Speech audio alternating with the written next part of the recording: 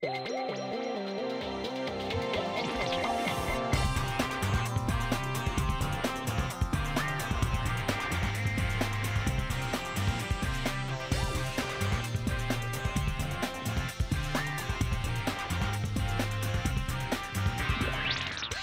is Nieuwsweek, het gezamenlijke nieuwsoverzicht van TV West en TV Rijnmond.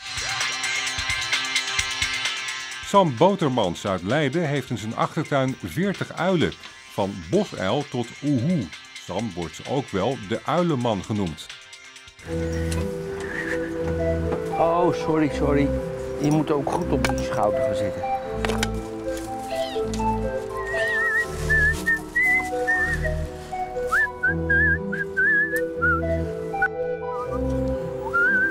Sam, de uilenman, heeft zijn eigen uilenbos gecreëerd in zijn achtertuin in Leiden. Ja, dit is Jimmy.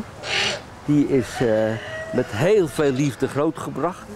Hier kan je, als je binnenkomt, dan roept hij je. En die kan je me echt mee knuffelen. Dus echt als een poes is dit. De hobby begon zo'n 20 jaar geleden met siereenden. Dat is de Kekie Campbell eend. En dat is de Indische loopeend. Die lange. En die werden vroeger gehouden voor eieren. Maar hier kwamen ratten op af en Sam kwam op het heldere idee om hier een uil voor in te schakelen. En deze uil, als ik veel ratten heb, laat ik deze 's avonds los. En dan ruimt hij mijn ratten op. En nu zijn we wat jaartjes verder en is de hobby iets uit de hand gelopen. Hoeveel uilen heeft hij nou, denkt u, in de tuin? 8.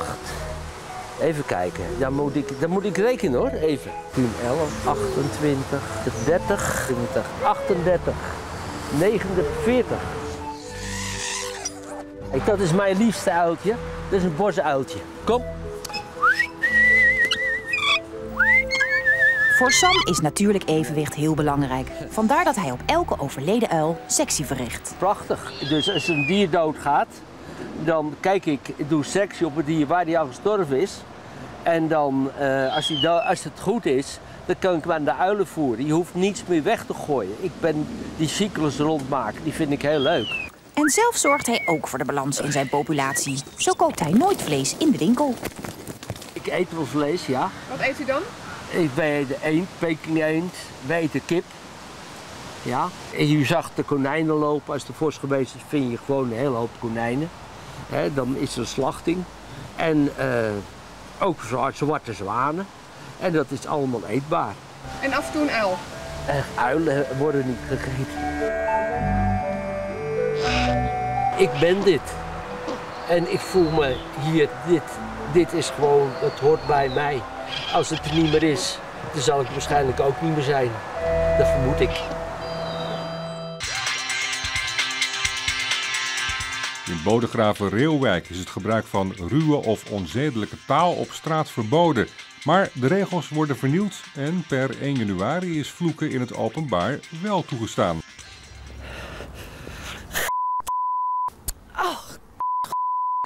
Zeg, pa, Ja, dat overkomt toch iedereen wel eens dat hij vloekt? Ja, ik vloek wel eens, ja. Nou, ik probeer het zo min mogelijk te doen. Ja, dat durf ik hier niet te zeggen van die camera, sorry. Ja, ook vaak shit of zo. Ja, ik ben vooral net te vloeken. Potverdikkie of als je eigen stoot of denken of zoiets. Ja, dat soort dingetjes. Niet alleen de inwoners van Bodegraven-Reeuwijk ontglipt wel eens een vloek, ook de burgemeester. Meestal is het een Engelse verbastering en dan weet u genoeg, denk ik. Het mag dus niet, zo staat nu nog in de regels. Je kunt er een boete voor krijgen. Maar vanaf 1 januari niet meer. Dan wordt het verbod geschrapt. Toch wel raar, want het heeft er jaren ingestaan. We hebben gezegd, we gaan minder regeltjes opschrijven. We gaan alleen de regels opschrijven die ook te handhaven zijn. En de gemeenteraad heeft bij finale afweging gezegd, dan gaat dit eruit. Want het werd niet gehandhaafd? Het werd niet gehandhaafd, eigenlijk nooit. Mensen gaan hier heel vriendelijk met elkaar om en dus was ook nooit nodig. Er zijn nooit boetes uitgedeeld? Er zijn nooit boetes uitgedeeld. Als we allemaal maar gewoon gaan lopen vloeken, dat lijkt me ook niet echt de bedoeling. Ik wist niet eens dat het er was, eerlijk gezegd. Dus dat, Nou, dat vind ik eigenlijk wel jammer. Het mocht nou niet, maar het werd niet gecontroleerd, zeg maar. Dus ja, wat heb je dan aan zo'n regel? Dat we wat voorzichtig zijn met de taal die we gebruiken, dat zou ik wel mooi vinden. Jakkes, wat vies. Ja, zo kan het natuurlijk ook. De buitengewone opsporingsambtenaren van de RET mogen zelf bonnen schrijven. Het Rotterdamse openbaar vervoerbedrijf is daarmee de eerste in Nederland. Alles in de strijd tegen agressie en geweld. Dit zijn beveiligingsbeelden van vorige week dinsdag. Controleurs van de RET houden 2 zwartrijders tegen en moeten dat bekopen met een flink pak slaag. Ook buitengewoon opsporingsambtenaar Ron maakt dit gedrag regelmatig mee. Kort geleden hield ook hij een zwartrijder aan. Dankjewel, fijne reis. Ja, meneer was daar niet mee eens. Hij wilde alsnog met de metro mee, dus ik verzocht die meneer om te blijven staan. En vervolgens haalt hij uit naar mijn gezicht. En daardoor liep ik wat klappen op. En word je dan ook bang? Bang is een groot woord, maar er gaat wel van alles door je heen. Dus kijk, ik ben ook een mens van vlees en bloed en ik wil ook heel naar huis. Goeiedag, mevrouw, mag ik even voetbal sinds we. Het geweld tegen RET-personeel is sinds 2009 met 50% afgenomen. Maar de incidenten die er nog zijn niet minder gewelddadig geworden. Vroeger kreeg je een duw en nu krijg je een harde klap. Hallo. Om het personeel te beschermen en ziekteverzuim te voorkomen heeft de RET dus de bevoegdheden van de controleurs uitgebreid. Onze BOA's die hebben bevoegdheden die horen bij de wet personenvervoer. Zwartrijden, identificatie, dat zijn dingen die bij het openbaar vervoer hoorden. Maar de dingen die als geweld en belediging, dat zijn de nare dingen voor onze mensen. Daar hadden we dan eigenlijk geen bevoegdheid. Dan moest je de politie erbij halen en konden wij ook gewoon aangifte doen. Nu is het grote verschil dat onze mannen en vrouwen zelf die bevoegdheid hebben en een procesverbaal uitschrijven. De controleurs krijgen een opleiding van 3 dagen en staan daarna onder scherpe controle van het Openbaar Ministerie en de politie. Iedere keer als er ook een incident is, wordt er ook altijd gekeken, heeft onze BOA het zorgvuldig gedaan, is hij niet te slordig geweest? Nee, dat wordt heel streng gecontroleerd. U bent aan het klussen voor uw buurvrouw en stuit daarbij op een paar oefenraketten. Het overkwam Hans Lipsius uit Alphen aan de Rijn.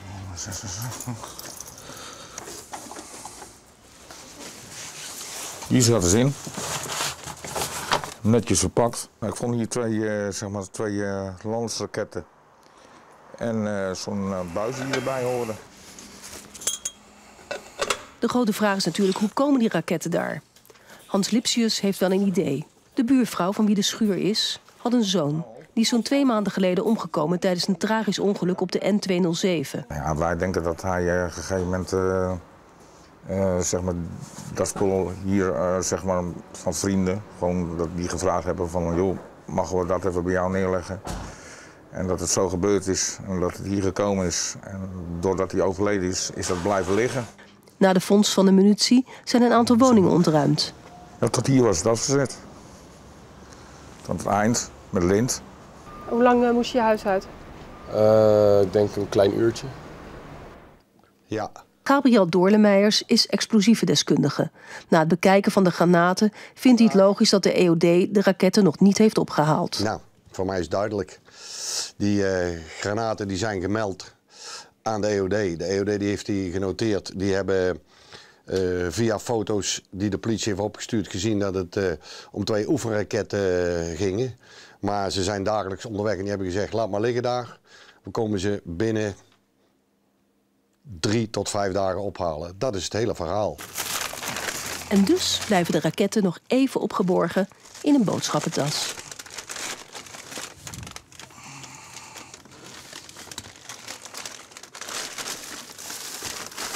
Zo.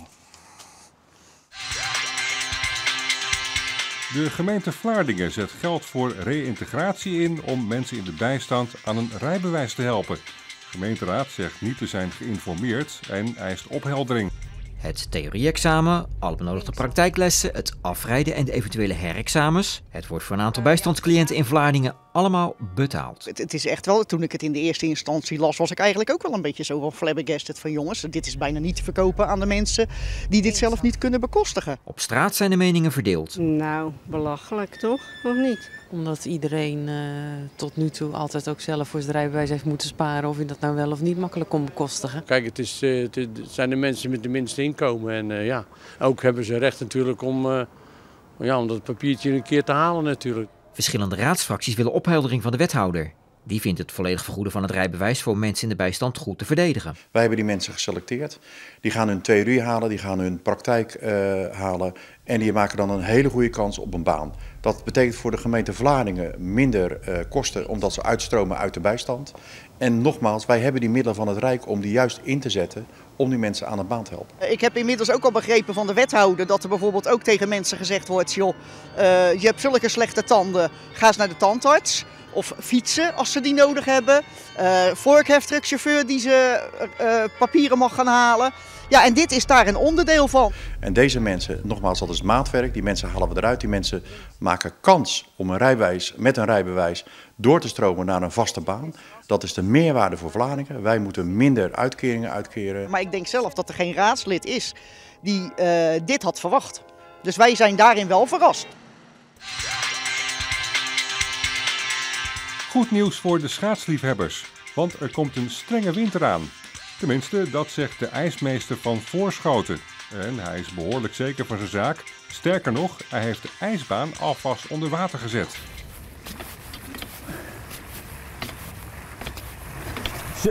Zo, we zetten de kraan open om met 8 miljoen liter water de ijsbaan weer in Voorschoten onder water te zetten. Want wij verwachten weer een hele strenge winter. Hij weet het zeker, onze ijsmeester. De vorst, die komt eraan. Omdat er dus de zonnevlekken heel erg zijn afgenomen. En daardoor krijg je dus minder warmte naar de aarde toe. En daardoor krijg je hier een strengere ijsperiode. Is dat bewezen of is dat Adrie-wetenschap? Dat is algemene wetenschap en het is proefondervindelijk redelijk bewezen. In de 17e eeuw had je allemaal van die mooie strenge winters van 2-3 maanden. En toen waren er ook heel weinig zonnevlekken. En nu gaat het weer de kant op van een nieuwe ijstijd. En dan maar eens naar onze eigen weerman Huub Musee om te vragen of dat nou onzin is met die zonnevlekken. Nou, niet helemaal hoor. Er zijn meer onderzoekers geweest die het verband hebben willen onderzoeken tussen het aantal zonnevlekken en strenge winters. Maar wat is nou gebleken? Dat het gedurende een aantal jaren wel opging en gedurende een ander aantal jaren niet opging. Dus wat dat betreft is het toch niet met zekerheid te zeggen. Maar ik ben ervan overtuigd dat het een strenge winter weer gaat worden.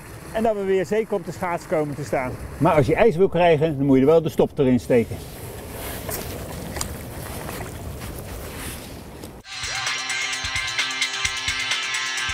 Gemeenteraadsverkiezingen in de nieuwe fusiegemeenten Goeree-Overflakkee en Molenwaard. Met als absolute winnaar in beide plaatsen de SGP. Om 9:01 brengen de laatste kiezers hun stem uit op het stembureau in dorpshuis De Spil in Bleskensgraaf. Dat is wel heel erg last minute stemmen, hè? Ja, klopt, ja. Even snel, ja. Waarom zo laat? Waarom zo laat? Ja, ik weet niet, moest tot laat werken en ik denk nog even snel. Maar dan zit het grote stemmen er toch echt op. Zo, we kunnen gaan tellen. In bijna alle stembureaus is hetzelfde beeld te zien. Waar de kiezers in dit gebied normaal trouw komen stemmen, is nu een groot deel thuis gebleven. Ja, dat zijn minder stemmen om te tellen dan gedacht, hè? Ja, dat is zeker. Dat is heel aanzienlijk veel werk. Maar ja, ik had veel liever meer werk gehad eraan, want je hoopt toch dat er veel meer mensen komen om te stemmen. Maar helaas is het iets minder dan andere jaren. Terwijl er druk geteld wordt, wachten de politici een zaal verder gespannen op de uitslag. En ook hier is er teleurstelling over het opkomstpercentage, dat met moeite uitkomt op 60%. Dit is niet het beeld wat we de afgelopen jaren hebben gezien. En nu dit beeld één keer is ontstaan, dan zullen we daar toch ook over na moeten gaan denken. En moeten kijken wat is de betekenis hiervan in de relatie tussen bestuur en burger. Al snel wordt duidelijk wie vanavond de grote verliezer is. De VVD verliest ten opzichte van vorige gemeenteraadsverkiezingen zo'n 700 stemmers. En wordt de kleinste partij in de Molenwaard. De boodschap komt dus niet over omdat landelijk een paar dingen spelen. Ja, en dan kan je doen volgens mij wat je wil en dat red je gewoon niet. Ja, dat is erg frustrerend, ja. Maar de grootste spanning zit vanavond bij de christelijke partijen.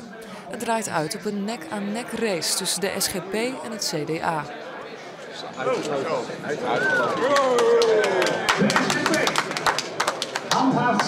Rond 1 uur 's nachts komen de laatste uitslagen binnen en blijkt de SGP met een kwart van de stemmen de grootste. Ja, een gevoel van een stukje onwerkelijkheid. Van, we hebben ons wekenlang ingespannen en dan wordt het met dit resultaat beloond. Dus dan ben je ontzettend eerst spanningsvol en nu zie je, we hebben het gered.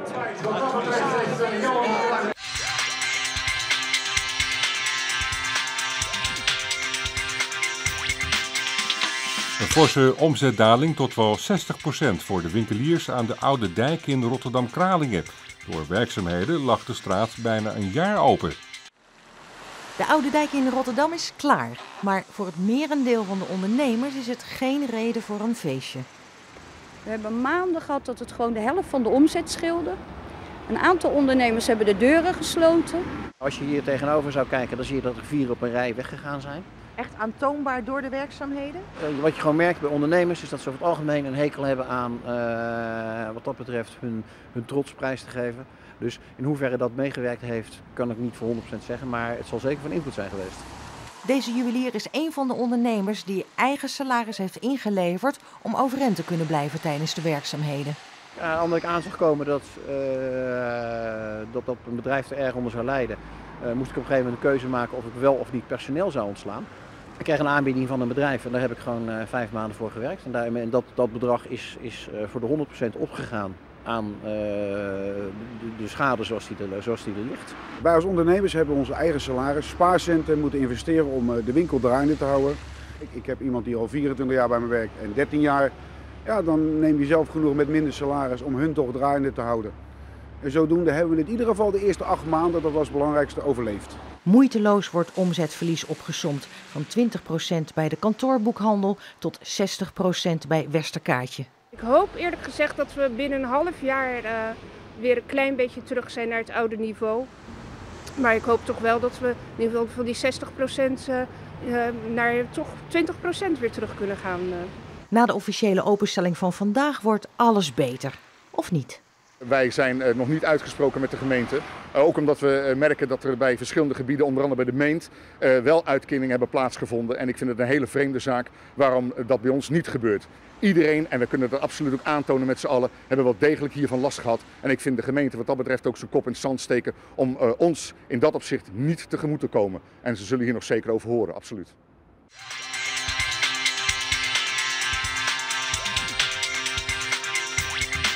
En tot zover Nieuwsweek, het gezamenlijke nieuwsoverzicht van TV West en TV Rijnmond. Volgende week is er weer een nieuwe Nieuwsweek.